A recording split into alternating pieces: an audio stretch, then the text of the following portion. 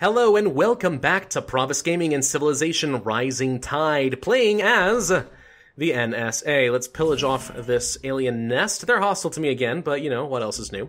Quest decision. The Neural Lab is a marvel of modern science. Blur to blur to blur. Do you want health or production for military units? I mean, that's pretty good, but I mean, I'm gonna go for the health. Health is still more important, although it looks like we only had one Neural Lab, so it wouldn't have made that much of a difference anyway, but nonetheless. Alright, we want to do something to you. What do we want to do? Steal technology. If you can survive for the next 21 turns, then that means you are a worthy adversary and I want to steal your stuff. Arc armor. Well, that's not allowed. You get any closer, I'm going to shoot you down, buddy. Don't underestimate me. I'm crazy. I am absolutely rabid. Alright, so what are we going to do? Well, we are currently pushing toward some level of military supremacy right now, so let's go ahead and destroy their embarked units. Like the little Peasley cowards that they are, there's nothing they can do to resist. Let's continue to send some units up toward Pack, prepared to absolutely annihilate them on command, and the Vortex can join them as well. In fact, the Vortex didn't even get its paint scratched when it took over Liberty, which is kind of an oxymoron as far as a name is concerned, because it no longer has Liberty. It belongs to me. Also, I just noticed that Ark is still using kind of old tanks. Like, they still have, like, tractor wheels and stuff. They don't even float. They don't have levitation. The heck? Dude. You okay? I was wondering what that sound was for a second. I'm like, that's a really weird beat. No! My joy is just spazzing out like crazy. Is this the moonwalk, but for a droid? Because I'm kind of impressed. Yeah, go, buddy. You do it. Ba-ba-doo, ba-ba-doo, doo-ba-doo. Oh, I got pushed away. I'm sorry. Okay. So, Central, I see that you has Xenoswarms and many Titans. Okay, I'm sorry. I can't keep doing that. I'm sorry. It's just such a catchy theme song. It is. You have to admit. It's pretty good. All right. Well, I'm going to start purchasing some units, I suppose. What do we want to purchase? Prime Xenoswarms are 54 strength, as opposed to a Savage, which is 52, but the Savage is a lot faster. So I'm going to purchase Savages. I don't care if they're expensive. Do I look like I have financial problems? Do I look poor to you? Because if so, then I'm clearly not showcasing my blazer enough. I should be strutting more stuff. Alright, we'll send the Wrath. I mean, I guess, yeah, just send all the Navy. Send all the Navy up to Pack. Every single one of them. Alright, worker units. We have apparently wolf beetles who want to come and murder you. So why don't you just take your time and build a terrascape? Go for it. Go for it, man. Bring earth, vegetation, and glory to this little frozen wasteland of a planet. I keep forgetting that we are playing on a frozen wasteland planet. Tundra planet, I should say. We should try a volcanic planet sometime. That could be kind of fun. Haven't seen those yet. Not sure how they work. Not sure what's different about them. Alright, Angel unique units are now available, and we have level 11 supremacy. So that's fine. We can even upgrade our needle jets into the Herald. 50% when air sweeping, or better when attacking wounded units. We're gonna go for the wounded units. Not that I plan on making use of these guys at all, but, you know, they're still kind of cool, I suppose. This Explorer has no opportunities to heal because the aliens are everywhere. So we'll ignore that for the time being. Alright. Change production. You go ahead and just build an observatory or something. I don't want to build a hypercore because that takes up 4 Firaxide, and I kind of need more, so no. Why don't you build a water refinery instead? I've heard those are pretty good. And down in Deep Castle, where are you? I have so many cities I lose track. Can we purchase an angel? Can I buy an angel? Not while another unit is stationed in the city. The Savage is currently in the way. So we'll send you off this direction, and then we shall purchase the angel unit. That's not an angel, that is an Elder Nanohive. That is an angel. Holy crap, look at the giant thing. It's a giant beetle, basically. I am looking for... Oh, dude. Okay, I'll put you out of your misery. Thank you. You can stop now. I appreciate your enthusiasm, sir. But for the love of God, please stop spazzing out. Alright, so we'll move forward a little bit more with this guy, but I'll deploy him and you can see what he does, but they're really not that strong, honestly. There's a different hybrid affinity unit that I think is significantly better. What's it called? Do we have it yet? I don't think we do, actually. Maybe we don't. Well, let's take a look at the science then. This is it. The heliopod, or geliopod. I guess it depends on your grammar system and how you pronounce that, but a fragile but deadly melee unit that uses invisibility to outflank and ambush enemies. Once upgraded, this thing actually has quite a lot of strength. It is a beast, and it's really good as an assassin unit in one-on-one combat. And since these guys, honestly, their AoE effect doesn't stack, as far as I'm aware, and it's kind of weak, these guys are better at just being melee assassin units than anything else, and if you're going to do that, then you might as well go for the unit that's actually intended for that purpose. So it's a little bit funny to me. Let's back these Hellions off. They're just making sure that nobody can escape. We're going to park this guy over the canyon, because we can, and it's fun. That would be a brawler right there. He shouldn't be able to reach us. If only we could just, like, make our artillery hover. They could just stand over these canyons and just shoot things, and no melee unit would be able to touch them. That would be funny. Alright. Well, I guess we'll move on to the next turn. I want to get this angel into action. It's allowed to walk around in shallow water, but it can't in the sea. It just occurred to me that could be a problem. I hope that it can still technically embark. Because if not, then this is going to be a very sad, short trip. We'll build an academy? Sure, why not? More science. Everyone likes science. Dunkile bombarded... Hellion was bombarded by a needle jet. So you have a little bit of aircraft, which is fine. My Vortex was bombarded by an alien manticore, and it did nothing, which is kind of sad. Choose production in Deep Castle. Why don't you build me more angels? Oh, right, because I don't have enough Pharaxite. That's unfortunate. Okay, why don't you build some Prime Xenoswarms, because those are pretty good, I believe. That was the wrong city, it turns out. More savages, then. Why not? It doesn't matter too much to me, honestly. So this Vortex took a teensy-weensy bit of damage. We'll send him up here. This Vortex will be invaluable for conquering Tiangong. Again, though, the Hellions, please sit tight and don't do a dang thing. Angel! Can you enter the sea? You can.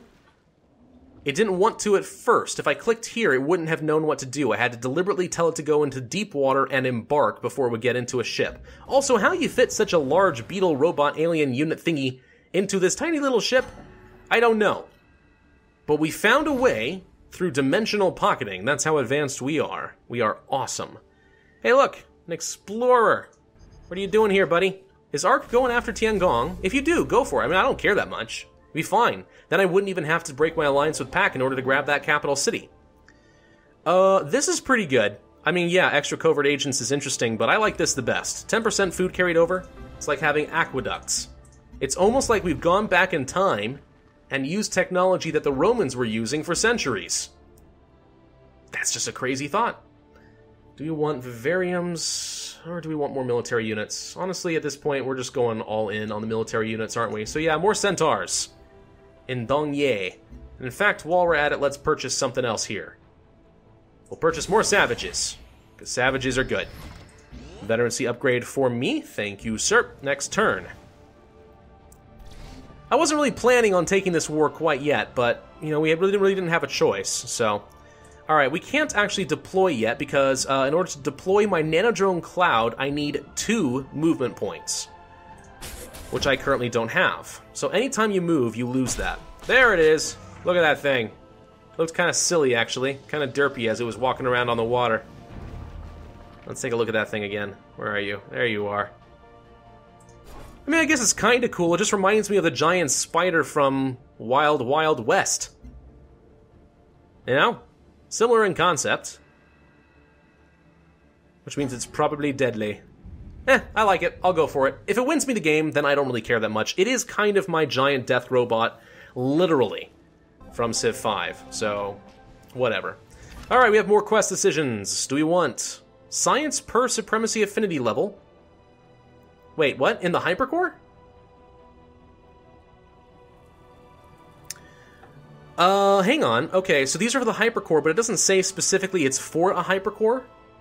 But it looks like it's saying I'll get 1 science per affinity level, which is currently 11 in the hypercore. At least that's what I'm assuming. I mean, we're going to go for scientific research, absolutely. We're up to 466 science per turn. That did increase it a little bit.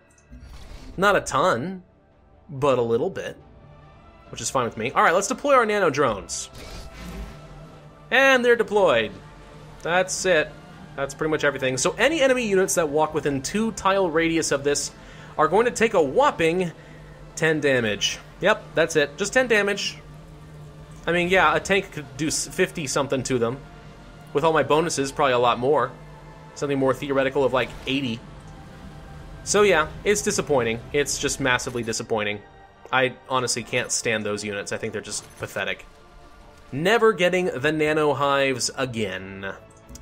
We'll fortify down there. Keep sending the savages out onto land. The fact that the tanks can go on the water is actually really fun for me. I don't know, I get tickled by it. I love that. Let's go kill your explorer. Haha! No exploration for you. You must remain ignorant to the rest of this planet. Never mind that we came here in spaceships and had plenty of time to take geological surveys. You must remain ignorant to the exact formation of this alien planet. Begun work on alien ethics. No, wait, we finished alien ethics. We are beginning alien domestication. Okay. Oh, there's a city over there. Oops, you're about to get bombarded, and I didn't even know it. That's unfortunate. So, if we pick up another virtue in might, we will gain strength for all units.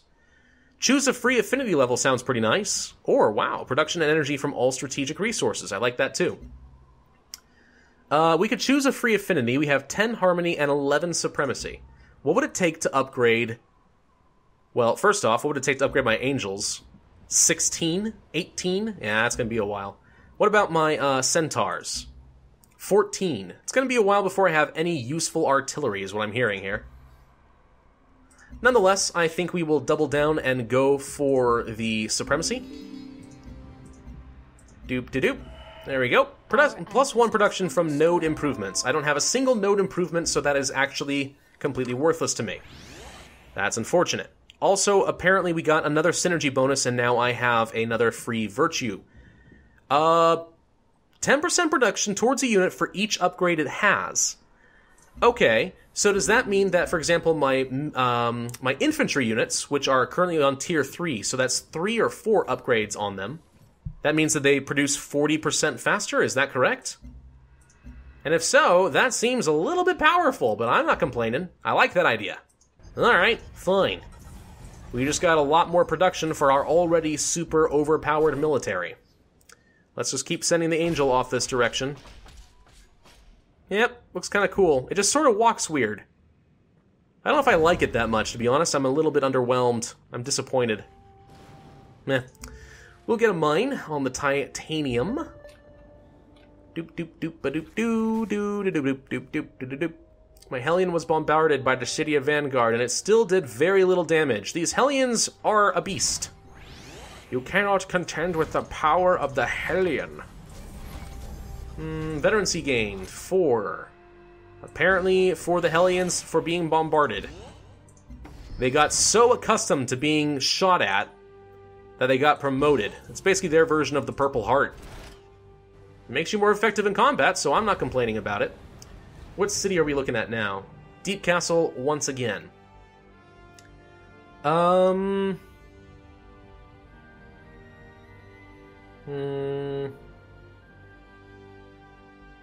honestly don't have very many good land units, do I? Yeah, I can build Hellions in only 2 turns. I mean, that's pretty fast. Savages are still better, though. They're faster. They'll get to the fight faster, and they have better strength. Granted, though, I could build 2 Hellions in the time it would take to build 1. So we'll do some Hellions. Still worth it for me, honestly. Civil Creche. Soma Distillery. I like the 4 health. 4 health is good. Alright, Centaur is going to do nothing. You guys are just going to sit back. Everybody sit back and relax. Oh, I totally forgot that I sent another Elder Nano Hive up in that direction as well. Looks like our Navy has officially arrived.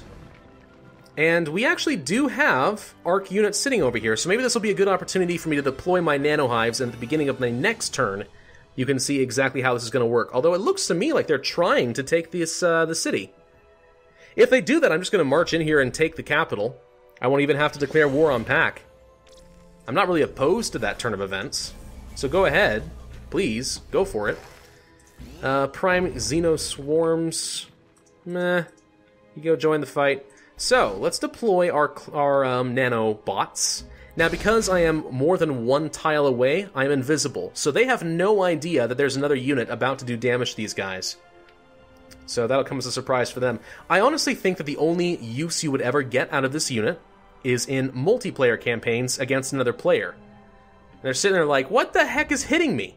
There's nothing there. I'm crazy. It must be a bug in the game. And you're just like, yeah, man, it's totally a bug. You should report it. Because that's what you do to your friends. In my head, I imagine that is what you do to your friends. Does that make you a horrible person? Yes. Yes, it does. Why did you move? I told you to sit there and deploy. I didn't tell you to move. Oh, that's silly. Alright, just stay there, and next turn you can do your thing. Alright. Next turn. 3 turns until alien domestication. And then we will be able to use our vast troves of xenomass to buy some bioengineered monstrosities.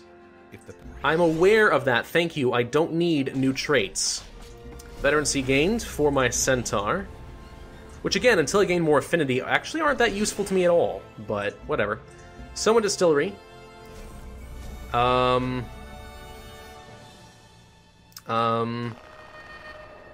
Hellions, I guess.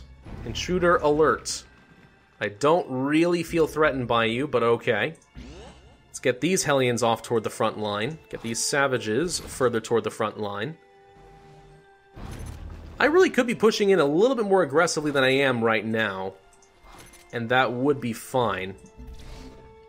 Alright, why don't you deploy now? And don't go anywhere this time around. And then next turn we will see you do some damage. Oh, I have another Elder Nanohive that I totally forgot about. So, the thing about Elder Nanohives, right, I would think that they also could be kind of useful if you could stack them. If you could have, like, 3 located right here, then you would think that this unit will take 30 damage on the next turn. I don't believe that that actually happens, just based on some preliminary testing I did in my side game that I'm doing while I record the series. It looks to me like it still only took 10 damage, so I think you have to spread them out, and for 10 damage, that's kind of pathetic. So I don't really feel like it's worth much to me, but... oh well. So, let's see, you're gonna take 10 damage? There we go, 10 damage from the Nano Drone Cloud. That's all it does. Aren't you excited? Aren't you so glad that I got these hybrid units? Very underwhelming. Very disappointing. Alright, why don't you build, I don't know, a network. A network will be fine. Build a network. I was originally thinking that city was going to be a lot better than it actually has been. I've mostly just sort of ignored it. Let's move the savages forward a little bit, now that I have a couple of artillery units ready to go. Let's move the nano drones a little bit further forward as well. And you can just sit back. It says that they have a strength of 64. That's sort of my point. These guys are actually really good at solo combat. I mean, these guys have 52. And they're 64 and invisible. You don't even know they're there until they get to you. But again, if you're going to do that, then why not go for the actual assassin unit that has even more strength once it's been upgraded, you know? Whoa, enemy armor, 64 damage, attacked my city. Wait, you actually did take a shot at me? Aw, cool. Well done, sir. Glad to see that you're actually taking your war contribution seriously. You're gonna blow up, though, so goodbye. Alright, my angel is getting close. It looks nothing like an angel, by the way. Not sure why they call it an angel. Who looks at that and says, it's angelic? No one. No one looks at that and says, it looks like an angel. What should we name it, Professor? We shall name it the Angel. But it looks nothing like an angel. Silence! I am the genius here. Which is also how I picture in my head that all narcissistic scientists sound. So that's also a thing. Alright, well... anything else that we want? I mean, here's another hybrid unit. The Aquilon. ultimate Harmony Transcendence hybrid unit. It only required level 4 in Supremacy and Harmony, but there it is! Range Strength 44, a floating biomechanical machine organism. Wow, it sounds like an abomination. Capable of supporting aircraft and launching exceptional long-range attacks. Formidable heavy carrier and siege unit. We'll start working toward you next, though I seriously doubt you will get any playtime. Because we're moving forward. We are marching forward. Do you hear the people singing the songs of angry men? I don't even know if we're going to wait long enough for our angel to arrive. Honestly, at this point, I'm just kind of getting tired of waiting. Oh, right, we were going to settle down here, weren't we? Yeah, we'll settle in a place to grab the 9 Feraxite and the 9 Floatstone. Not that it matters that much, but no, 9 Feraxite would be worth two more angels for me. Oh, I actually totally forgot that I wanted to buy one of those new units. Stop dragging me all over the place, Feraxis. I was in the middle of something. You're gonna give me whiplash. Seriously. Alright, Deep Castle. Purchase. What was it called again?